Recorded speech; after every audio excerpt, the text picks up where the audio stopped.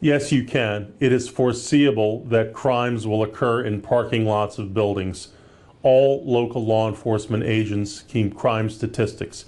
These crime statistics in the form of crime grids show the type of crimes and the amount of crime in an area.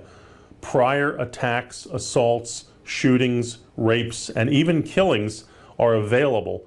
And if you see that your area is in such a high crime area, it is the obligation of a property owner to protect you from that foreseeable risk of harm and remedy it through security, cameras, and other reasonable means to protect your safety.